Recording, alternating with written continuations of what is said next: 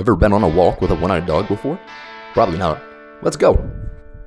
Immediately went back home to get his other eye, but remembered he only has one. Ignored the F-150 like all good boys.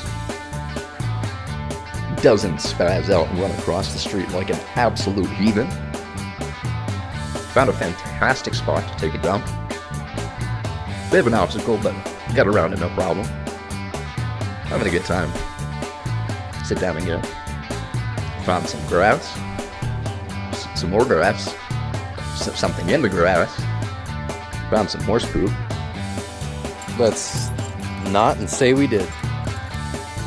Got some ear flops going on. Harry. Got a little spook. Said hi. Moving on. Sit down again. Crossing the street. Sit down again. And that's it. I mean, pretty much the same as walking a two-eyed dog. You're welcome.